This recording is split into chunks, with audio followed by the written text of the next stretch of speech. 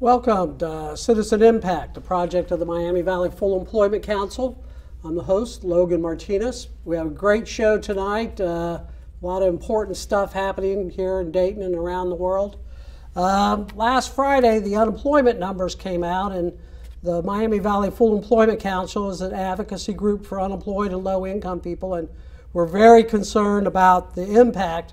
Even though they say unemployment is way down, we still have very strong pockets of high unemployment in the city and around the country. The real level of unemployment, which we do every month based on the statistics that come out from the Labor Department, shows that officially there's 6 million unemployed workers. That's the official number, or 3.7%. But the real level of unemployment is much higher than that. We have what we call hidden unemployment. Both people who have stopped looking and therefore not counted, and that's another 5.2 million people. And then there are millions and millions of people who are working part-time that would like to have a full-time job. And that currently is estimated to be at 4.6 million people. Or we have a total of 15.8 million workers that are unemployed or underemployed. And a lot of those people, for African American unemployment is twice that for white people. In low-income white communities, unemployment is much higher. And so you have structural unemployment, especially among young people who can't even get a job at McDonald's because there's too many seniors taking those jobs, or somebody. But we still have an unemployment problem in the United States. Our group, along with the National Jobs for All Coalition, are working towards a national jobs bill that would create real full employment in our country and do away with a lot of the hardships that we see as a result of that, which includes poverty. And one of the things that came out that made national news, there was a PBS program that talked about the problems of Dayton, and a third of the population of Dayton lives below the poverty line. And so unemployment, structural unemployment, and just not being paid very well on a lot of jobs leaves a lot of people short. And we have a lot of evictions and stuff. But we have a great show tonight. We have professors from Wright State coming to talk about the budget crisis at Wright State. This is our second show on the budget crisis at Wright State. And I might point out this is the beginning of our 30th season. But we have great guests. We have Jeffrey Owens, Dr. Owens, thanks for coming. Thank you. And Dr. Farrell. Both of you with the American Association of Professors, University Professors, which is the union at Wright State. And you guys have been negotiating and waiting for a fact-finding report that's going to come out shortly. So welcome to the show. Thank you. Would one of you like to sort of like maybe just sort of outline where things stand right now at Wright State, and as far as this report and what we're looking at? Okay, I can try to do that. As you probably know, I serve as our chapter vice president of our chapter within Wright State University. And so I'm not actually part of the negotiating team, but of course, the team keeps us apprised of what's going on, what kind of progress is being made.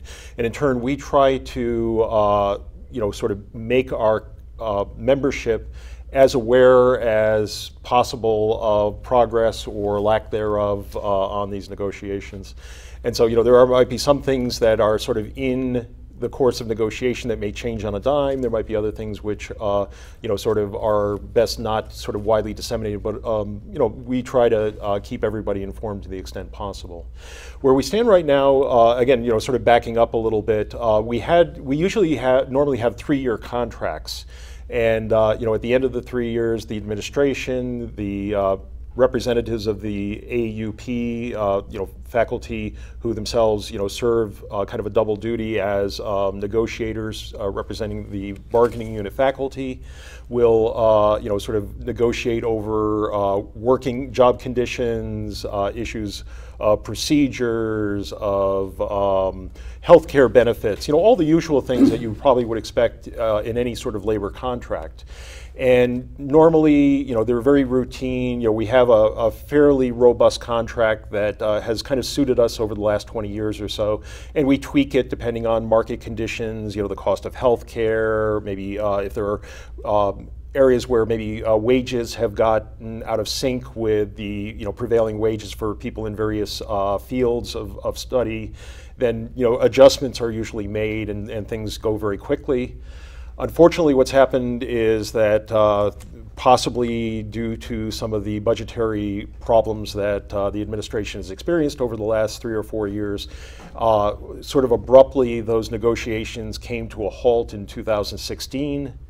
And there's been a little bit of nudging back and forth, but at this time we really have made no progress. Hence, as if you've been following the news, you may be aware that we have a fact finder who we reported our various positions and our hopes to, and the fact finder, we hope, will come up with some findings October 29th, as he promised. And at that time, again, we're going to be following, the letter of Ohio state law regarding this procedure. We're going to very carefully look at the facts that the fact finder have found. He's not an arbitrator. He's not negotiating on either side's behalf. Rather, he's going to take a look at the positions for which we have disagreements or we can't see eye to eye, and he will simply, sort of split the difference, and he'll say simply, here are what I find for each of those articles for which you could not come to an agreement up to that point. And at that point, we have a number of options. We can say, oh, that looks satisfactory. We can bring it to our rank and file faculty, and if a majority of them vote that we're satisfied with what the fact finder found, then that will be our contract. Or the other option would be that if there are one or more articles that we find unsatisfactory and a majority of our faculty vote against ratifying that contract, then we are rejecting it. Alternatively, of course, the administration will be doing the same thing. They'll be carefully looking over the fact finder's version of our contract. And at that point, they can do the exact same thing. They can poll their membership and decide to accept or reject the fact finder's report. And if either side rejects it, there's a couple of different things, again, under Ohio state law that could possibly happen at that point. At this point, though, sort of the ball will be in the administration's hand. They can request that we resume negotiations. The other thing at that point that they may be able to do, this is again, sort of something that is part of that sort of legally spelled out procedure, is that they can say, okay, here is our last best offer, take it or leave it. That could, and their last best offer can be, the same as the fact finder's report, but they also have the option at that point of rewriting or adding or deleting materials from the fact finder's report to make their contract, not the fact finder's contract. And so it's still it's just trying to bring you closer together. That's what the fact finder hopefully is doing. We're hoping that actually it's a resolution. That hopefully there will be something that both sides can live with, and that will be the end of it.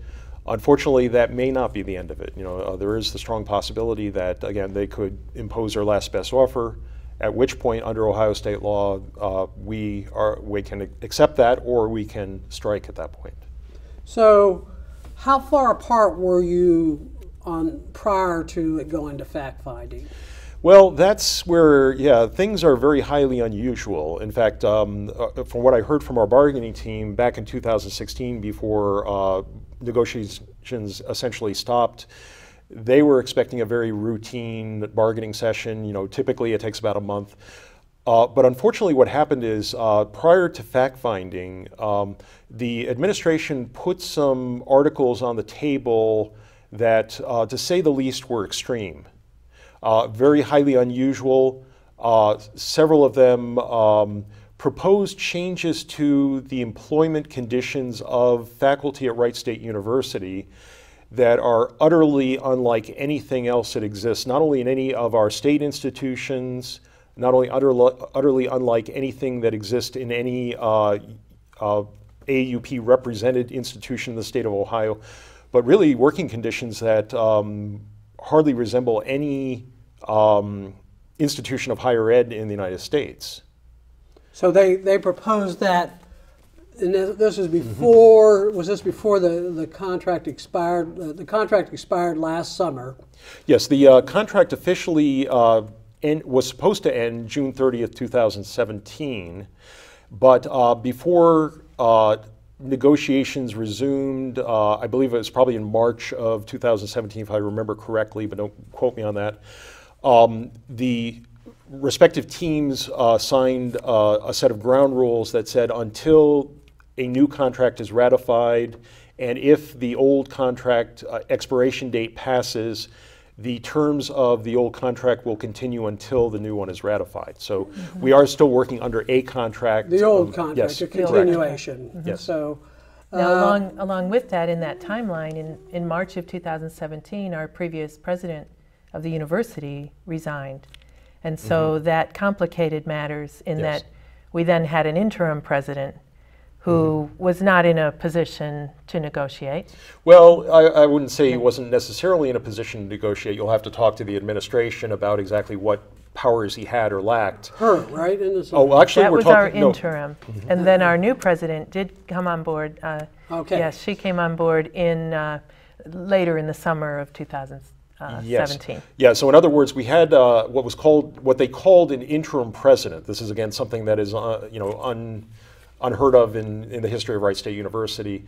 But Craig McCrae, Dr. McCrae. Yeah, McCrae served as an interim president. He was elderly. He had worked. I forget which university he worked at for many years. He had retired. So who made this proposal about working conditions?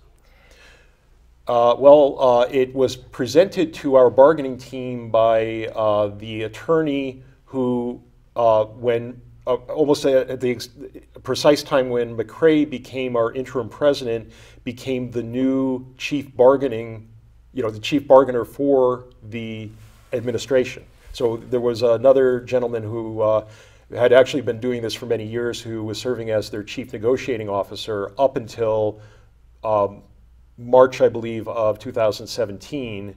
And almost the exact same time when President Hopkins resigned and McCrae became the interim president, there was a reorganization, shall we say, of the administration's negotiating team.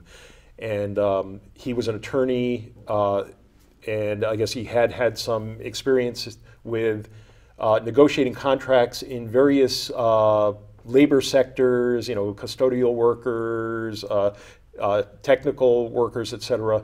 As far as we know, he had no experience whatsoever working in higher education. There? Yes, he is currently serving as their chief negotiator. So the same guy who made this proposal to change the working conditions is still overseeing the process. Of course, that was his duty. He is the one who puts articles on the table for negotiation. Again, that I don't know if he wrote them or to what degree he was involved in the drafting of them. But again, he would be the one who actually put those in front of our Let's step back, because like I said, we did a show about this basically I think 2 years ago, and at that time, right before that, the first time that the public heard that Wright State was in trouble, there was a proposal to have the presidential debate here at Wright State. And I was reminded by a friend of mine about this, and that was the first indication that there was some financial problems with the university, because they had this big feather they were going to stick in their hat and had to drop it. And the reason they had to drop it was because of, they didn't have enough money to do the debates, but also that there were some financial irregularities at Wright State. I would say irregularities. On our last show, there were several things that came up.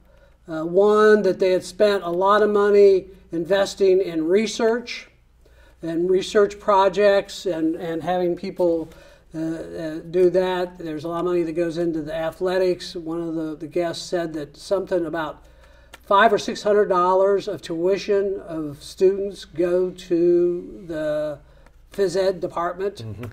Athletics department, you mean? Yeah. Yes. Which is a big chunk of change for the average student to give. And actually, that is not atypical of a lot of public universities in the state of Ohio, in fact, around the country.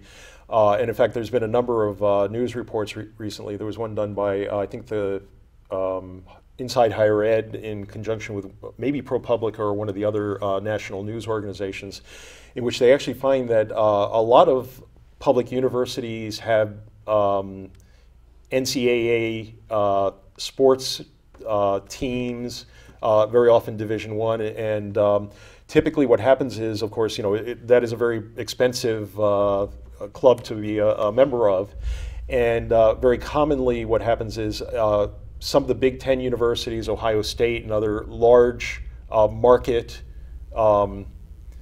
universities often can generate a profit from television revenue, sales, etc. Even in many cases in those very large universities, the athletic program actually contributes money back into the coffers of the university for the educational mission. But for smaller ones, Akron, University of Cincinnati or Wright State, we have a Division I basketball team. Typically, our sports programs will be operating at a loss. And so as a result of that, the students effectively subsidize NCAA athletics with their tuition dollars. Okay. Do we have any idea about how much that runs at this Yeah, point? again, the last number that I heard was approximate, our total budget for sports. That would not just simply be, our Division I basketball team, but, all sports. Runs around $10 million per year. And what happened under the administration of the interim president, McCray, was that, again, they were looking, at all budget items. They dug very deep into our spending to try to find any way to alleviate our loss of money. But when they hired McCray, under their contract, they specifically said that if you are going to, recommend reducing expenditures, you are to exempt intercollegiate sports. And in fact, by the time he had completed his budget, he managed to, salvage about over 30 million, if I remember correctly, in savings during his, by doing that deep search for revenue that could be eliminated. They actually increased the intercollegiate budget by approximately $1 million. It was some nine point something. When he was hired, it hit that $10 million mark by the time he had finished his service here at Wright State University. So here we are now back at the future, and it doesn't seem, I haven't paid all that close attention, but when the new president has spoken and when they've talked about the finances of the university, they neglect to even talk about the need to have a contract. It doesn't seem like it's a real high priority for them to resolve this. I think that's the impression we're getting, that it seems like the board and administration would like to just wait and see what the fact finder comes up with. There's a danger in that, though. Here we are working together with the same mission, the faculty and the administration. It's my opinion that it would be good if there were talks going on the whole time, that conversation between the parties can't hurt, and that if we continue to work together to negotiate, we may be able to avert a strike, and that's the hope. of the faculty and of our union representatives. Yeah, because effectively, a strike is not good for anybody. Certainly, as faculty, it's disruptive to our educational mission. Students, we're here for the students. I mean, for many of us, that's the reason that we wake up in the morning and want to go to work, is that, they do kind of inspire us as well. Their education is going to be disrupted. We have community partners, that we serve. We have faculty who, not only teach students on campus, but in other areas throughout the university. We have researchers who work, for example, with the opioid epidemic here in Dayton, Ohio, doing very meaningful and helpful research that make people's lives better. I mean, that kind of stuff gets disrupted when there are these intractable labor disputes. What are the other stumbling blocks besides the working conditions? One of the things, we've had a number of shows on labor relations with the RTA, with the Chinese glass plant. We've done a number of different things, and healthcare seems to be a major issue. Is healthcare a issue in the contract? As a matter of fact, it is. Yeah. In fact, that's one of the. Do you want to? That is a stumble. I'll start us off, and then you probably know more detail. So we would like for healthcare benefits to remain a negotiable item, to remain in the contract as part of the collective bargaining agreement. But Administration Board of Trustees would like to see healthcare benefits not in the contract, so that they wouldn't have to negotiate about things such as the number of tiers for amount of premium to pay, or the actual benefits and what type of plan that we could be offered. But as the faculty believe, this is part of compensation, and thus should remain part of the collective bargaining agreement. Well, actually, I can take that a step further. It's not just simply something that we would like to bargain over. Under Ohio state law, it's a mandatory topic of negotiations. Again, this is not something that we just want. It's by law. Yeah, okay. And so we're frankly quite baffled as to why they're putting on the table a proposal to simply say that, you will be getting the same benefits as non-union representative members of the university community, and what's more, if we should decide to change the terms of the health care package that we offer to you, we can do so at any time. As probably many of those who might have employee benefits that it might include health care know that typically there's a period, typically like November or December, where there's open enrollment, and if there is going to be any change in an employer's healthcare plan, that would be the time where you either do the appropriate adjustments, or you might have to move into a new kind of plan. That open enrollment is not part of our contract. They can simply say with, I think, 90 days notice that in the middle of June, if they wanted they could just simply change it.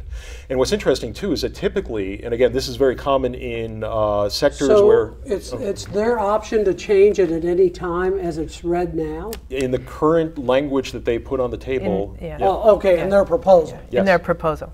Okay, not the way it's being carried out under the current. No, under the current contract, we actually are still working with the range of packages and costs that we've enjoyed over the previous 3 years. And so effectively, if they, for example, if they felt that there was a need to raise premiums or maybe, lessen some of the programs, the more they delay, the more they pay. Because, for example, if there are costs of healthcare adjustments that they have to make, since we are working under that previous contract, everything continues as it has since June of 2017. Now, meanwhile, we've seen the package that they offered to the staff, the administrative assistants, all the personnel who work in our front offices, and including chairs and deans. So the non-bargaining unit faculty members who are employees at Wright State, and we've seen in the past year their Mm-hmm. package really deteriorated, what they were offered and given. And as you know from many other sectors, typically what would happen is the union represented employees would negotiate a healthcare package, and typically employers, maybe to disincentivize having other employees consider unionizing, very often will give the same benefits package to their non-unionized employees. Mm-hmm. What they're asking is quite the opposite. What they're saying is that we have now sort of gutted the healthcare options of our non-union represented employees, and we would like to write into the contract that whatever they get, the union employees get. So, we've seen this over and over again. Healthcare is a major stumbling block. In fact, on the bargaining table across the board, healthcare is an issue. Now, our group, the Full Employment Council, supports the single-payer healthcare plan, which would take it off the bargaining table, and everybody would have universal healthcare of the world-class variety. But what we're getting is hospital stays have become more expensive, and so they're trying to cut how long you stay in the hospital, regardless of how sick you are. And so they're trying to squeeze people at both ends. So one of the things that we believe is that a good health care benefits package attracts good employees, and so we would hate to see in our next contract, we would hate to see a poor healthcare benefits plan, because we want to be able to attract high quality faculty to come to Dayton, come to Wright State and teach. Yeah, and certainly, many of the faculty, kind of see this as their avocation. They're very passionate about the teaching. But we actually do have a number of faculty, for example, in the engineering, computer science, in business, et cetera, where, they could possibly, earn considerably higher salaries than they currently do at Wright State University, but very often they opt not to. And usually they're motivated once again by the students, the passion for the love of learning, but at the same time too that many might in part weigh their options in terms of, okay, I might sacrifice a bit on salary, but they seem to have a very good healthcare plan, maybe there's a good retirement package, et cetera, that might incentivize going into higher education. It's going to be very difficult to attract people if we are not only worse than every other state institution in Ohio, but considerably worse than the private sector. So, is there a wage dispute any? Is there are they suggesting freezing people's salaries or? Yeah, they are. I suppose that's to be expected. There is a serious financial crisis, and but so the proposal that the administration has is for 0% raises for each of the next 3 years. Yeah, which effectively represents a pay cut if you assume that the cost of living is perpetually increasing. But we're at this point we are willing to talk openly. We're willing to negotiate. That is the nature of negotiations. I mean, a contract is not only something that benefits us, but of course it is the administration's agreement as well that hopefully they will benefit with whatever fiscal or other needs that they are looking to get out of that contract as well. And so we are prepared, if absolutely necessary, to forego raises in the immediate future if we can take care of some of the more serious and egregious things that they've put on the table. If we can get past those, I suppose we probably won't be happy to take 0 raises in the short term, but if necessary, that might be something that will be talked about at that negotiating table. Right, it's a give and take, and there are some other articles that we're actually more concerned about. These other articles that have to do with really the structure of the workforce. For example, an article that would allow retrenchment, meaning letting go of tenured faculty. Or all faculty in some form or another. Yeah, for our non-tenure track faculty, extending the period of time until they have a continuing contract. So it's these sorts of things that most faculty will point to first. It's these sort of working conditions that would be, it would be hard to change them back later. So some very drastic changes to the structure of the teaching workforce. Those are the sorts of things that are a little more. So tenure is very important to college professors. And K-12 teachers. Sure. Yeah. That's your ability, once you've worked so long, to have a lifetime job based on certain, if you do certain illegal things, you can get fired. Well, if I could clarify a little bit, because Sure, I think there is ahead. a lot of misunderstanding in the public on the nature of tenure. The first thing about tenure is that I am a tenured professor. I think we're both tenured. We're very fortunate in that respect. But we can be fired for cause. Sure. I want to make it clear to your listeners that that is a possibility. If we are grossly incompetent in the classroom, or heaven forbid, I were to commit an act of sexual harassment, for example, the university is justified in taking the necessary steps to alleviate those egregious behaviors, up to and including removing me or any other faculty from Can the they do that with position. the Supreme Court? I wish. Well, sorry. If there's evidence, there needs to. The thing is, though, that one of the things about tenure is just simply, and this is also in K through 12, is that it mandates due process. Sure. You can't just Well, simply doesn't say. the contract do that though as well? I mean, if you're covered under the contract, but if they're laying off, now they've already laid off professors last year, right? Yes, and what happened? Yeah, it's kind of complicated because we have the tenured faculty, we have tenure eligible, and again, you don't automatically get tenure when you show up, but you go through a probationary period of usually 6 years in which you produce scholarship and show your competence that you deserve that promotion, as it were. Not everyone earns that tenure. Yes. I mean, I have colleagues who didn't make it.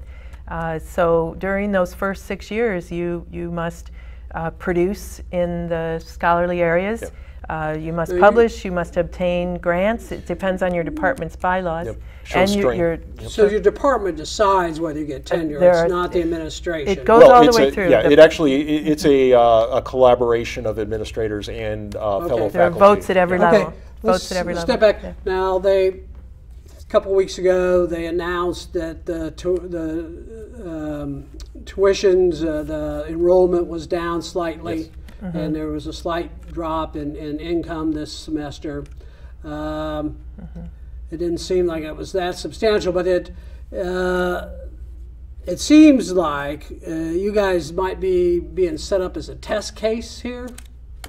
That Not sure. well, What do you mean by that? well, they're suggesting these work rules that are unusual, Oh, I see Yeah. where you're going. and that is a red flag there, that they're actually considering something that's off the wall. I think, in my opinion, our board is trying to take this opportunity at a time when the university is still working to come out of the financial crisis. But by the way, there is some good news on that front. There have been savings due to the austerity measures that the faculty and staff are living under, and that the president and the new chief business officer have implemented. These austerity measures are leading to the point where it looks like we may have $10 million in reserves by the end of this year. Yep. And that is absolutely necessary. So, but I think what's happening is that the board is taking this opportunity of having come through and still fighting this serious financial crisis to do whatever they can to create a situation where they have a more flexible workforce. Yep. So, for example, tenure is sort of an obstacle to that. You have to plan well to know whether you can. But isn't tenure so much part of the university framework at this point? Absolutely. The notion of trying to take away tenure. Yeah, and actually, yeah. There's another component to tenure that I didn't talk about earlier, which is, and this is something that for the past 100 years the AUP has been really talking about, is that It is also a mark of professionalism. You know, it's kind of an indicator that you know, we've gone through our probationary period. We have been, you know, promoted, granted tenure, that shows that, you know, we are trusted to, you know, deliver a professional, world-class education. We can work autonomously in the classroom, and very importantly, we often talk about tenure in conjunction with academic freedom.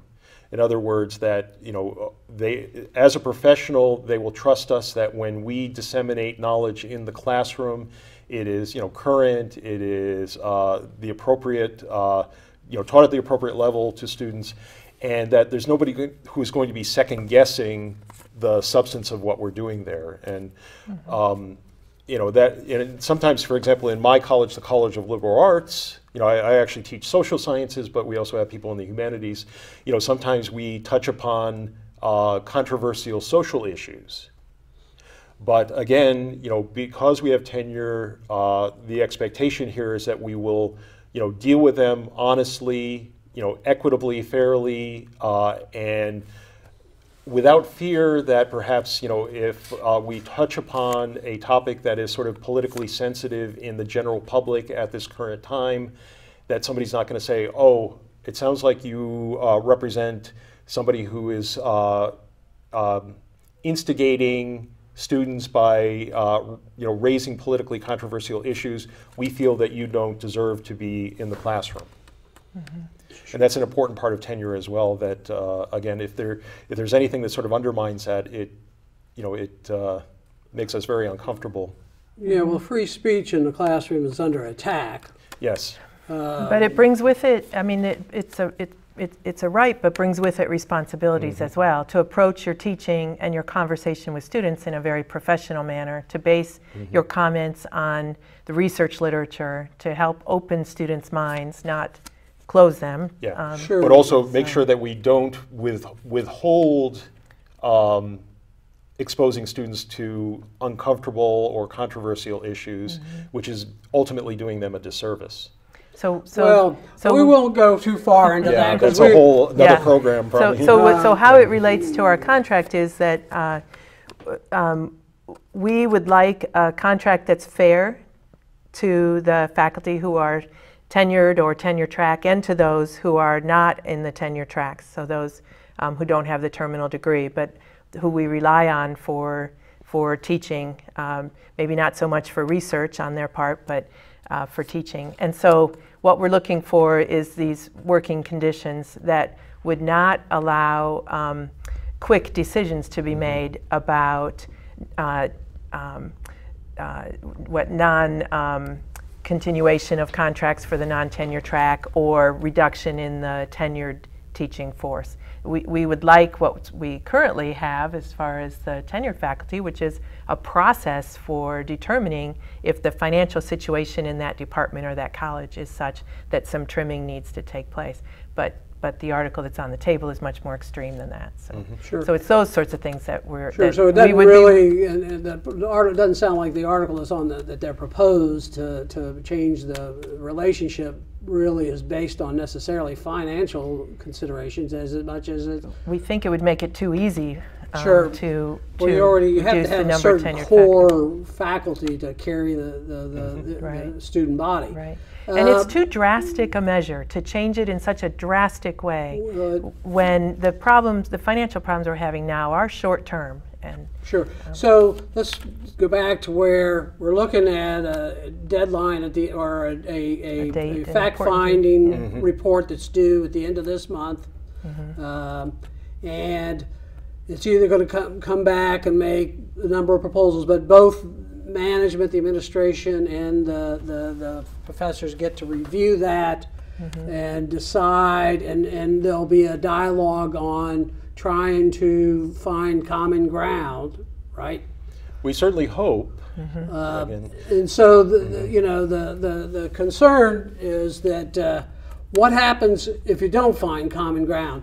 There is a vote by the faculty on where to go from here, or right. So the first vote that would take place is whether or not to accept the fact finder's report, and it's 60% of the regular chapter members? Yes, yeah, as prescribed in our AUP constitution. So we have a chapter constitution that outlines these procedures, and yes, you're correct that it would require 2/3 of the faculty to 2/3 or 60%? 60%. I'm sorry, yeah, you're correct. 60% to reject the fact finder's report Or accept it. or accept it. Correct. Or- So if If 60% or more say no, this fact finder's report, I do not accept that as my next contract, then we're rejecting it. So if only 55% reject it, then we would be essentially accepting it. sure, so it has to be rejected by a Takes 3/5 of large the, majority. Yep. yes. And if that happens, is the administration free to institute whatever it wants? Well, it isn't necessarily that would be the next step. Once again, the administration will make their decision whether to accept or reject. And then one of the options would be to return to the bargaining table. And in that event, they could do what is typically talked about in labor jargon as being surface bargaining, where they're not really sort of actively trying to come to a serious resolution. And again, according to Ohio state law, whether they negotiate in good faith or not, but if we continue to be at an impasse, that's when law prescribes that they can have the option of imposing their last best offer on the faculty. And how long after the fact-finding report? To be honest, if negotiations were to resume, I don't think that there's a clock going in terms of that process. But again, if one or both sides reject it and imposition happens, without negotiation, then at that point, what we would do is we would report to SERB that what date we intend to strike. I think there's a 10-day notification, if I recall, under Ohio state law. So the clock that ticks is when the fact finder's report comes out. There's a week. Yes. During which the voting takes place, and then So you're going to vote immediately? within the week. Yeah, well, what we'll do, the executive committee will carefully review what the fact finder reports, and we will inform the constituency, the rest of the bargaining unit faculty, what we found, and we'll offer a recommendation, and then there'll be a period, I believe, a week to About a week for the vote. voting. Correct. And then once the voting takes place, suppose that it doesn't, that one side or the other doesn't accept the fact finder's report. Suppose that it's the faculty who don't accept it. We cannot call a strike right away. There's a clock that says, and I think it's about 10 days. There's a rule that... Do you have to take a second vote? No, then No. that's to allow some time for negotiating, So- which is good. Effectively, a vote by the faculty to reject the fact finder's report would also represent would represent that we are prepared to strike if these other steps are not do not lead to a resolution. So if 60% of the faculty reject the fact-finding report, the regular chapter members, Yes. right? then there is a period of, if there's no negotiations, would the executive board decide then if you're going on strike or not, or how will that work? Yeah, at that point, once all of those other procedures are exhausted, we would notify SERB that give them that 10-day notice. Okay. Currently, you're working under the previous contract. Correct. Under the previous contract, you have the same health care that you had. For the past, since 2014. Are under the under this current situation, are they giving tenure to people? Oh yeah, oh yeah. Yes, that procedure, so far as we know, is still proceeding normally. So they're still Yes. so the Now we have a hiring freeze, so we've been under a hiring freeze since 2016. So So there's no new faculty of any kind. Well, there's very few. Yeah, There few have- and far between. Programs that were growing, for example, that and Or if you have an absolute hole and you have to have exactly. somebody- In I think it was 2016-17, we had the early retirement incentive. So some faculty left. Yeah, several friends of mine retired. Right. I mean, since 2015 until now, we have 90 fewer tenured faculty than we did. We went from 650 to 560 Since 2016. tenured track Yep. faculty members. So right. you're like down 90 people? We're down 90 Correct. people. And And so- that's just, well, let's see, I think the 90 includes non-tenure track. I think I might A have combination of misspoken. both Yeah, of them, yeah, yes, correct. So how many professors are there at Wright State total, do you know? Or? Well, so professor is a term I would, that is a rank within the Sure. faculty, and then you have associate professors, and you have assistant professors, and you have lecturers and instructors. But when you put all the faculty together who teach, who regularly interact Yeah, with the students. 90 represent members of our bargaining unit. Yeah, right. Correct. So because we're not counting adjuncts or lecturers. Part-time, no, They're because they're not covered members. under the contract, right? Correct. Correct. Lecturers are, but not part-time faculty. We have a category of faculty called lecturers Okay. who are full-time. Okay. Lecturers, instructors, they're, So the semester ends before Thanksgiving? no, mid-December. Correct. Okay, goes till mid-December. With 2 weeks of classes and a week of final exams after Thanksgiving. Okay, so there's a possibility there will be a strike at Wright State, maybe. Boy, we hope not, but yeah, Once if again, well, the thing is that, yeah, I think everybody's hoping that we can alleviate the strike, avoid that altogether. But we have to be prepared. we have won't to, accept a contract that contains these drastic measures that, as you said earlier in our conversation, that have really raised a red flag about the intentions of the board, because they clearly indicate a desire for a more flexible workforce. They would like to, for the non-tenure track faculty, our instructors, our lecturers, our senior lecturers who carry a heavier teaching load, they would like to extend the period of time, the number of years it takes for them to get a continuing contract. Right now, those folks come in as instructors. Typically, they start at the instructor rank and they have 1-year contracts. At their 6th year, we have to decide either we offer them a continuing contract or we let them go. The board would like continuing contract, is that the same as tenure? No.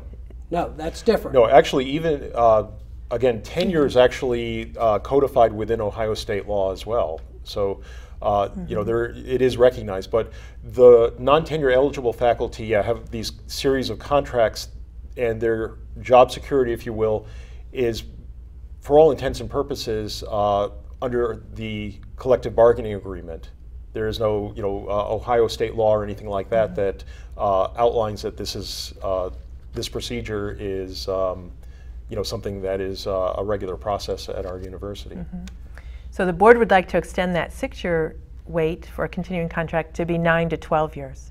And these are people who are in the bargaining unit. Correct. They definitely are. So when a person gets hired as just to start teaching there, So they may have a master's degree. They would have to have a master's degree Sure. in their Yes. field to be hired as an instructor. okay, so do you know of any other university that's on strike anywhere in the country at this point? At this moment? At this moment, I don't know. No, I'm not aware of any. I think we would hear, but I don't. Yes, but I don't. we heard about other institutions in recent history that have struck, but I haven't heard of think, anything recent. Is I've Kent heard. State in contract negotiations right now? it's entirely possible, but I'm not aware I of think that. Kent State's faculty are currently in negotiations. Okay, so any idea if they're in a very similar boat? That would be a good question. Yeah. Okay. I think I read one. I read Because- one thing. I don't know the details of it, but it seemed like they share some of the angst that we do. Sure, 'cause about the things we've talked So about. the things that we like I said, healthcare has been under attack for workers, and one of the things that we know from the work we've done with single payer is that an average of 2 people die each day prematurely in Ohio because they don't have health insurance. 2 people a day.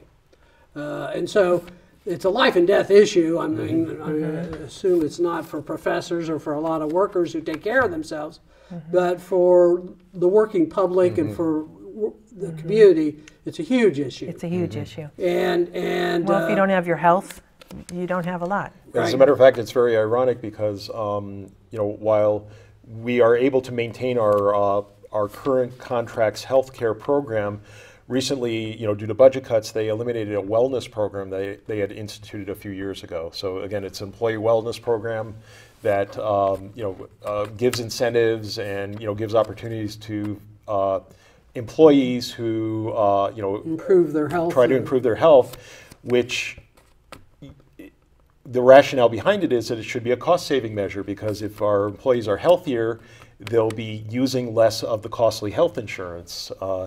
And so kind of a little odd decision on their part if they are concerned that healthcare is too expensive. Well, they're looking towards the big picture, and they're going to cut every edge. I'm sort of obliged as an advocate here for low-income and unemployed people, and we talked at the beginning of the show about the level of unemployment that the Full Employment Council supports not only single payer, but we also support national job legislation that would eliminate unemployment and make the whole full employment a real issue. But we only have a few minutes left. Well, can I connect education? Sure. So go ahead. Employment and education, right? And poverty and education. That if we can continue to provide good education to our students, if our wonderful community college in town can do that as well at at low cost, then we can help those members of the Miami Valley, those families who are struggling with poverty, if we can get them into an associate's degree program, or boy, if they can continue to a 4-year degree, we increase their chances for a higher salary. Yeah, it definitely increases your income level to get education. Unfortunately, it doesn't increase your ability to get a job when there are none. And when that's true. There we've needs to be a lost job out there. 150,000 manufacturing jobs here in Dayton, and the unions. Dayton used to be the 10th largest union market in the whole country. We had, wow. And I don't think we're in the top 40 now. We need manufacturing, right? We need tool and die. The Unemployment Council and the community really support the teachers and professors there, and that we want to see you guys get a good contract, one that recognizes your rights and protects both you and the students. Because if your health is not good, or if you're not being paid well, you're not going to be teaching. So in the next 5 minutes, what would you like to see the community rally behind you? How can we help you support your efforts out there? Yeah, well, I just sort of building on what you just said a moment ago. I mean, what I'd like to say to the Dayton community is this is your university. When it was founded back in the early 1960s, the vision was that it would be a community university, that served the needs of people in the greater Dayton area. And so, we're trying to stay true to that mission that the founders did all those years ago. There's a number of ways in which community members can express support for Wright State University and its faculty and its students. We do have a petition circulating, and we can leave you with information on how to access that online. Many community leaders have stepped up to express support, often through writing letters to the trustees, to President Schrader, and others at Wright State University to say, let's work together and try to find a solution to this. And we're planning a number of public events. We're looking at having a press conference on October 19th. There's going to be a monthly meeting of the Board of Trustees. And so, we've been trying to attend those regularly for the purposes of keeping informed about what's going on administratively, but also to sort of communicate that, we are very interested in coming to some sort of solution. 8:30 a.m. Student Union, October 19th. That's the next Board of Trustees meeting. So AM or PM? AM. AM. AM in the morning. And what day of the week is that? A Friday. It's a Friday morning, week from this Friday. That's right. That's right. So it's those sorts of things where we can show support, show for us as faculty, we have questions for our Board of Trustees. Are you watching the money? We saw problems in the past. Are you supporting the educational mission of this university?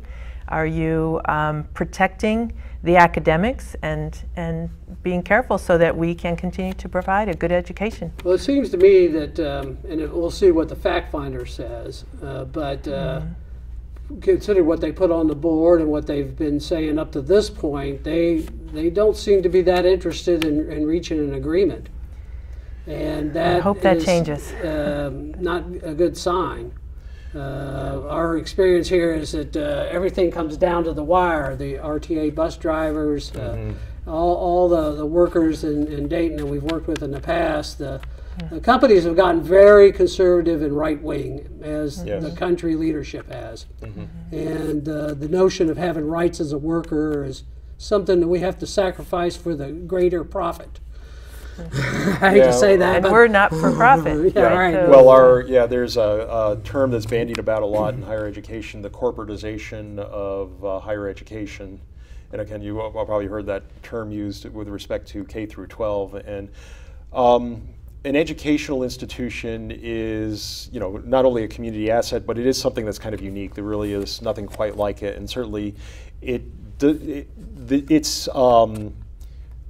its contribution and its needs are not the equivalent of a private for-profit business. They just really aren't. They are apples and oranges. There really is no way to use one model for the other, nor would we expect a corporation to act like a university. I don't think that would be practical either. No, well, they certainly don't, and we've, I went to Wright State and got had a lot of great interaction with the teachers there and with the students there, and it really helped form my life. And I'm sure thousands and thousands of people out in the Dayton community have had that experience at Wright State, and we appreciate your efforts on the part, on the part of students and on your own rights here, which you're standing up and those are the younger faculty. We make our careers there, and those are the future faculty whom we'd like to hire when it's time. Well, thank you very much. We'll be watching, and we, in solidarity, will call on the Dayton community to stand with the professors at Wright State and to stand with you guys and to be an active citizen. We have been promoting this is like you pointed out earlier, this is our 30th season of Citizen Impact, and we believe that the community has to be engaged to really safeguard and to change for the better. So thanks for coming out. Thank you so much. Thank you very much.